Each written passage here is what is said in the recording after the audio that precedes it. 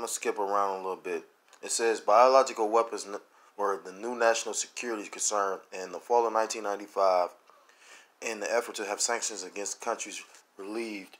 Iraqi President Saddam Hussein disclosed to the United Nations that Iraq had been producing biological weapons by the ton, including botulinum toxin, camelpox, and hemorrhagic conjunctivitis.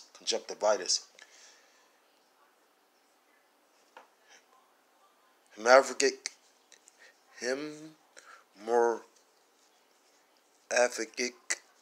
conjunctivitis. I've never heard of this shit. And then they always put these crazy ass names on it. If I like that, call it like the Black Death. You know what I mean? Like, you know what I mean? Like, so short and sweet. They would have put these super scientific, like Esau's confusion. You know what I'm saying? Like I said, when you go into Corona's just SARS. So why is you? I mean, I understand that it's supposedly morphed, and if they weaponized it or whatever, which I kind of believe they weaponized it. You know, it's research. I was looking it up because I was gonna do a video on it, but there's a patent on it. But a patent can be put on something because they want to actually make medicines for it. Like, you got all these companies right now trying to make medicines, and that's the new thing. Like, you're getting a vaccine. I was talking to guys that I work with that's a lot older than me. They were saying how when the swine flu came out, they made you take that. While people talking about you can't just make you take it. And I'm like, what? And then I was arguing with a 2/3. He about it older than the guy that's sitting up there telling me that they made them take it. I'm like, well, where the fuck was you at? He was high though. You know what I mean? Like, yeah, I guess that's why a lot of Jakes, like I got a guy I knew from when I was homeless. My lot was to be homeless. He got a decent job now. You know, work at a hospital, put himself up. Well, the Lord did it. Salaki. And that's probably the way the Lord gonna judge him, you know what I'm saying? Because at the end of the day, I try to tell him the truth, and everybody got their own interpretation of the scripture, you know what I mean? Like, what surprised me is he knew, what scripture is that? Isaiah 47, when it talks about garments rolled in blood, and I will not meet you as a man, you know. He knew that was the Messiah. So I said, well, why do you think the Messiah coming back to be all nice and save everybody? If you know that he's all dressed in blood, and his garments rolled in blood. You know, he treaded the wine press alone. If he gonna do all that, why do you think he's coming back to save everybody? He ain't had no answer for me though. But my point being, you got a lot of Jakes that's still trying to hold on to this world. I seen a demon. You know, Satan was fucking with me. I seen a demon I knew from the world, and he made that statement, and I was just thinking, I was like, damn, I'm blessed. He was like, you know, he talked to another guy. I mean, he seen me, I seen him, but we didn't speak.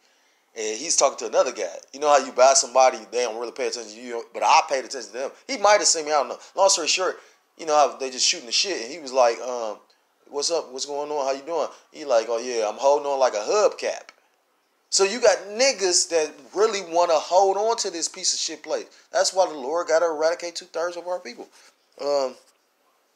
He said, hold on like a hubcap. He said, shit, but hubcaps come off. You know what I'm saying? I just recently lost a hubcap. You know what I'm talking about? Like, fuck, most high, break that. Yeah, funny.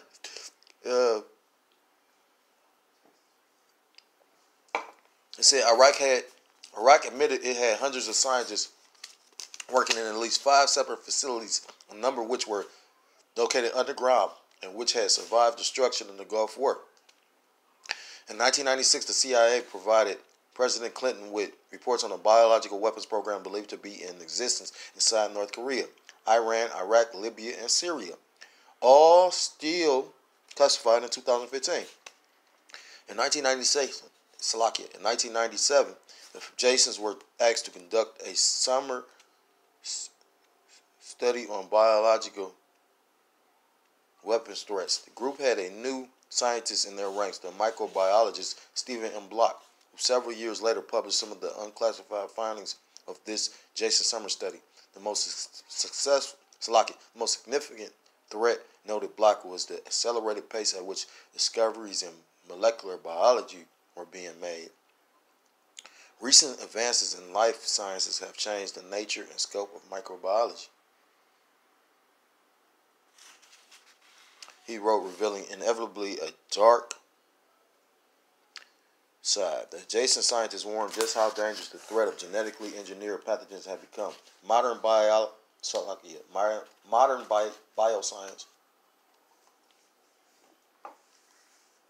has made possible the creation of entirely new weapons of mass destruction, or WMDs, endowed with unprecedented power to destroy, Block wrote.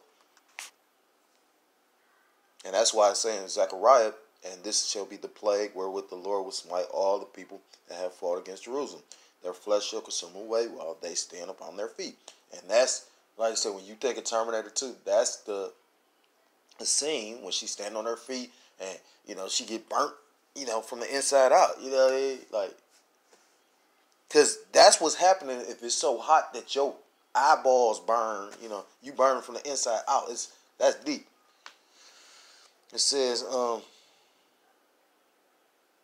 unprecedented power to destroy. Block wrote, was this alarmist hype or largely warranted? He asked. Block said the adjacent scientists had concluded the latter.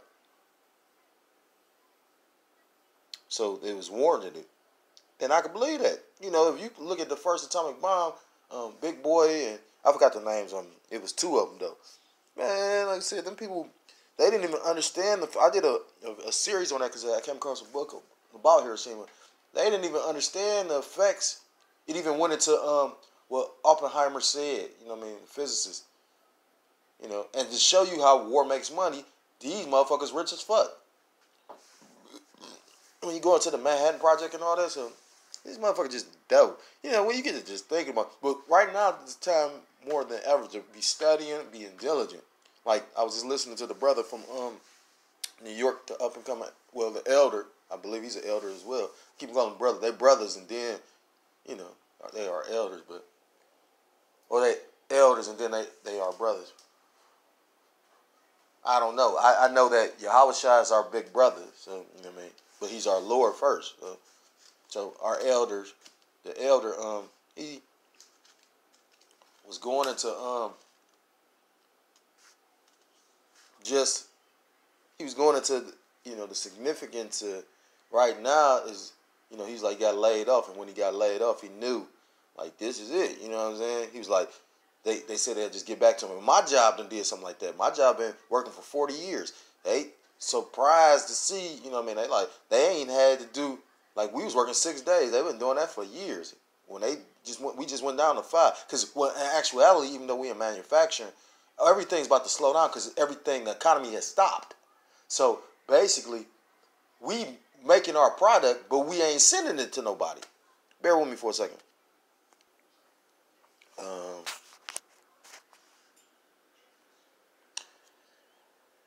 Where did I stop at? In Block's opinion, it seems likely that such weapons will eventually come to exist simply because of the lamentable ease with which they may be constructed. They were cheap, easy to make, and if you knew what you were looking for and could find out how to create them, freely available in the public domain. And that's the spirit, because I was just thinking about Apostle Hart. I can't remember the name of the video. I was listening to it after work one day. He went into how much does a ICBM weigh? And I think he was like, whoa. I think he said 78,000. Now, and I want to say Japan or China, these motherfuckers was walking around basically worshiping a phallus, a penis. You know what I'm saying? But the missiles are penises. You know what I mean? They, like that's why you got people like in North Korea, literally like parading them through Russia do it too. And then you had Donald Trump follow suit when he did the little military parade. Because that's all they doing. They letting you know, I got this. Believe in our country. They're like, man.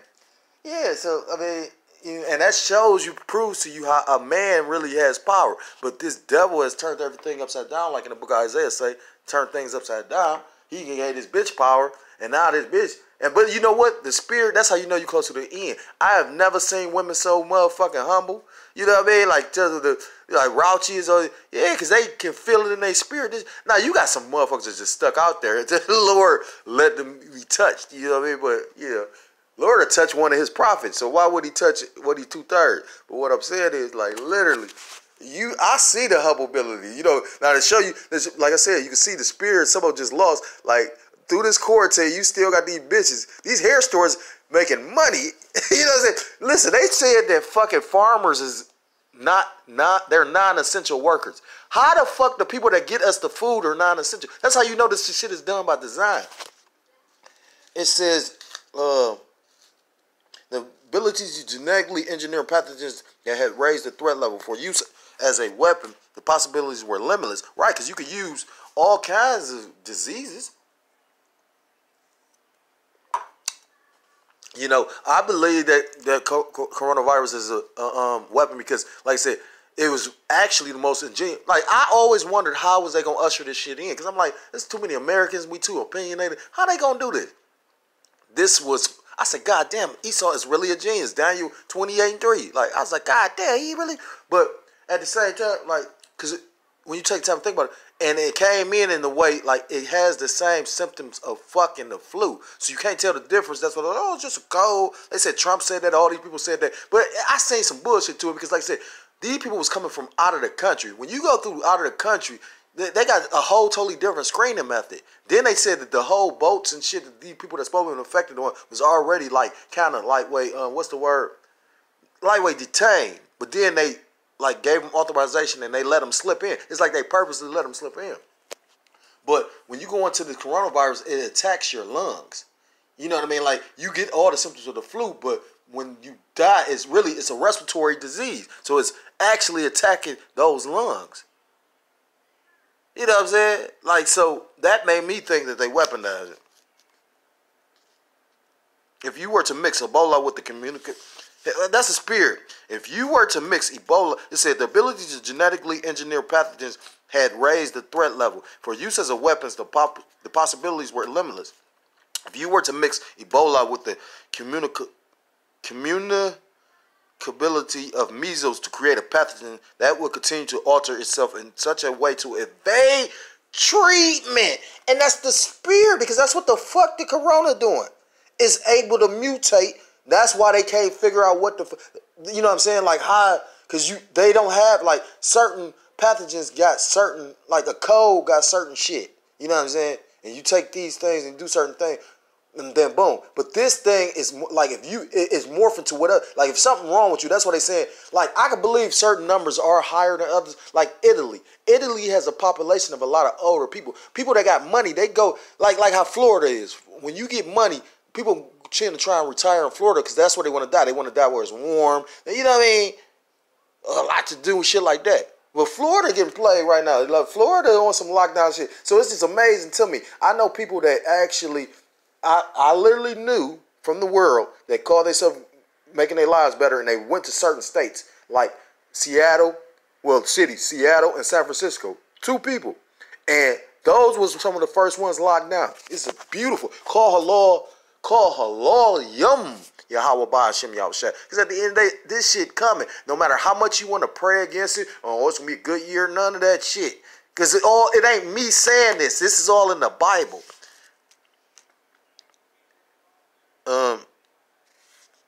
The rate of Ebola's transmission and infectivity would skyrocket. These stealth viruses, which Al Lebec called chimeras, were even more menacing from a psychological perspective, Block said. And I'm about to circle that and go look into that, because I've heard that in the past, but this is where you get them chimeras for. Because chimeras, like when you go into the ancient Greek philosophy of a chimera, that was like how you had, like Pegasus, I guess, would be a chimera because it was a horse with wings.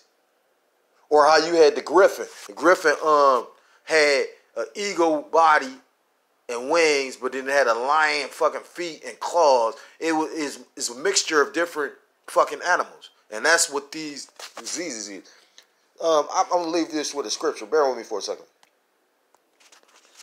I'm going to end this lesson with Matthew. I had some scriptures on pestilence, but I was like, you know what? Because I love this scripture, because we live in the time of it right now. You know what I mean? Like, at the end of the day, you know, this is just the beginning.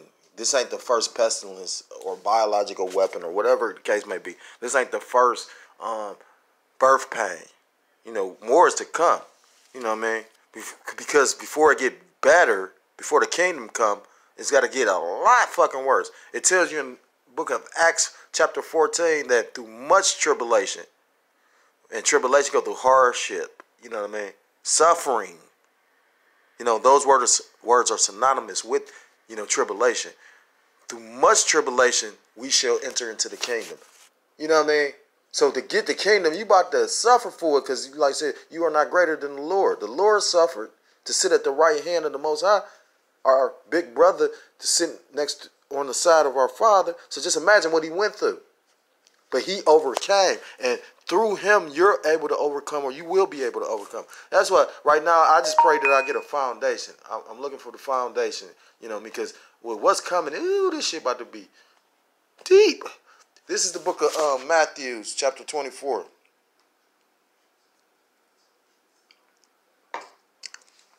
Verse 4. And Yahushua answered and said unto them, take heed that no man deceive you.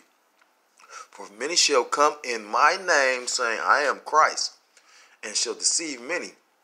And ye shall hear of wars and rumors of wars. See that ye be not troubled, for all these things must come to pass. But the end is not yet. For nation shall rise against nation, and kingdom against kingdom. And there shall be famines and pestilences. Now, like I said, you got nations rising against nations. You got all these countries and nations busting up to America. You got famines, because they talking about the store shelves. I was going to do a video on that. That's the spirit, because it just came back.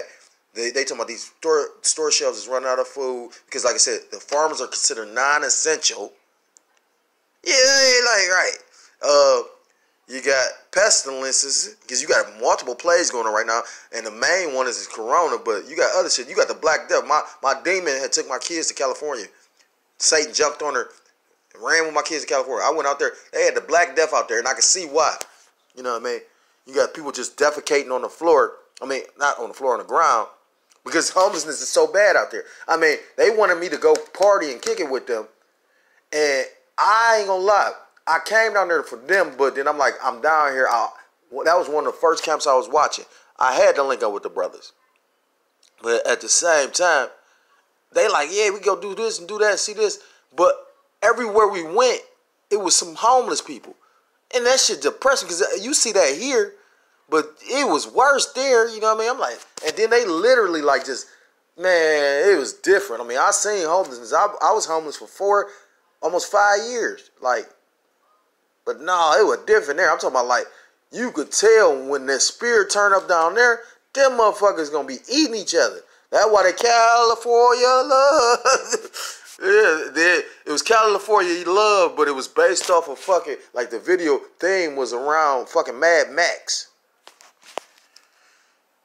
It says, for nation shall rise against nation, and kingdom against kingdom, and there shall be famines and pestilences and earthquakes in divers places. All these are the beginning of sorrows. So this, when you first seeing all this stuff, that's just the beginning. You still got major prophecies got to come. And the main one is that chip. Then you're going to have that war of Armageddon. You know. So with that, I pray that this lesson was edifying to the hopeful elect. Call halal. La Yahweh, Ba Hashem, Yahushua, Ba Hashem, Rachakodash Bakatham, double honors to the apostles and elders of Great Millstone, who taught me this truth. Peace and salutation to the Akim around the four corners of the earth, pushing the truth with faith and sincerity, risking their lives and freedom to do so. Shalom to the Akwat and the Akim out there listening and learning. Lord willing, was an edifying video. Shalom to the Israelite foreigners scattered abroad in the land of the other nations, looking like the other nations, but subscribing to this truth. You all say shalom. Until next time, Lord willing, I'm able to come up with another video. Shalom, shalom, and mawat la babal.